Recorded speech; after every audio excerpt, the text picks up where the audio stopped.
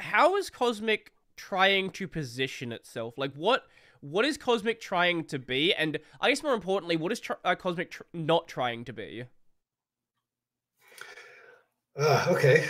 I Well, maybe right now during the early alpha, it's hard to tell because, you know, as you said, you're very open to adding a lot of new things. So maybe that vision isn't fully formed yet. uh, it's it's pretty simple why we're building Cosmic Mm, and what we want it to be. So, um, it's Cosmic is it stands for Computer Operating System Main Interface Components. So it's a collection of components that build a user experience. mhm, Cosmic is intended to be a platform to build user experiences. mhm, Pop! OS just happens to be one target. mhm, That's it. It's a response to our customers' needs and the things that we've identified. Tiling is a great example because we just had before we did our initial tiling work in as an extension in GNOME, um, there were just a huge number of people that requested or were using tiling or were using i3 on POP. So we were it was pretty easy to determine that we just weren't building a product that our customers needed. mhm, Uh, so then we got in, when we made the decision to build Cosmic, it wasn't, what we wanted to build was the ability for anybody to create a user experience. We knew that System 76 and Pop! OS users are a unique customer base that has unique needs. mhm, Um, the Where GNOME targets their users, I think they have identified who they want to build GNOME for, and mhm, they build the features and the feature set for that user.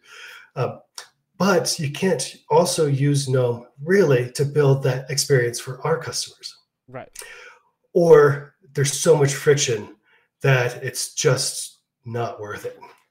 I have added Uh, 100 extensions into GNOME. You can do some weird things to it. You shouldn't, and it's not very happy about running like this.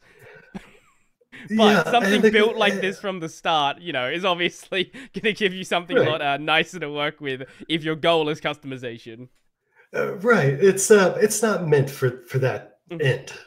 But we felt that there were a lot more people, not just us, that could make use of a platform built for that intent purpose. mhm, So whether it's, you can build a Chrome OS experience. If you just want to build something really, really simple that is, targeted towards very, casual use without a lot of bells and whistles, Cosmic can be put together in a way that delivers precisely that experience. mhm, Or you could do something as elaborate as what we're trying to build for our users, or you can do something in the middle.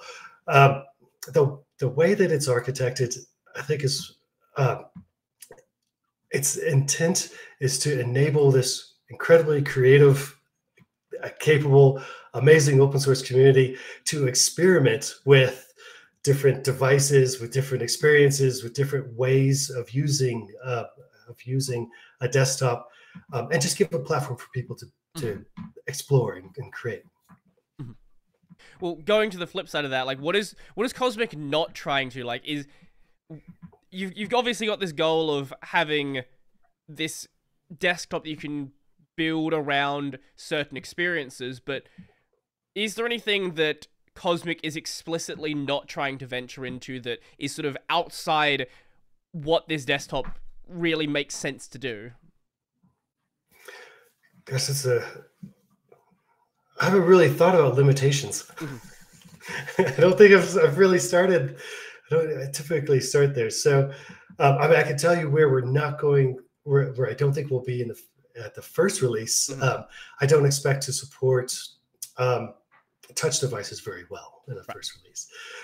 I definitely don't expect experience on a phone to be incredible, Mhm, even though I've already seen people running Cosmic on phones. It's mhm. exciting.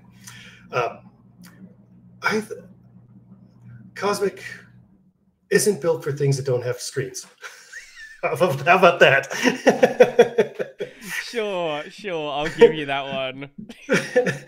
No, I But I think the can't point you made really. about mobile makes sense though. Like that's a whole nother additional desktop project on top of what you're doing. Like obviously a lot of things can be reused, but designing interfaces that make sense on a mobile device is a very different kind of design. And also the whole touch stuff. Like, if you're going to do touch, then you need to start worrying about, like, on-screen keyboards. You need to design touch into, like, interaction. Isn't there, like, basic, like, gesture support right now? So there's at least that? Or am I mistaken? There is gesture support. There's some touch support. One of our developers has been working on a like a Microsoft Surface, I believe, and so he's done some work to make touch work.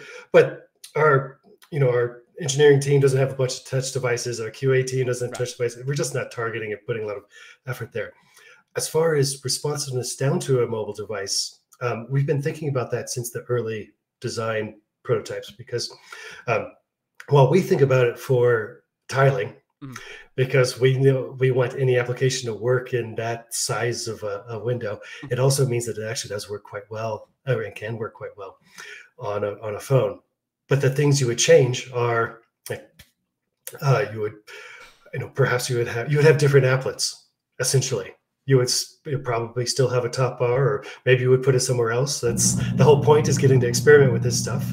But then you would build a different set of applets for that use case. You wouldn't try to retrofit the applets for a desktop into a mobile experience, because then you're just getting, I think, the lowest common denominator for both. Right. Okay. So there's definitely been some thought about it, at least. So it's something that you guys would be interested in exploring, like, post-release, I'm guessing.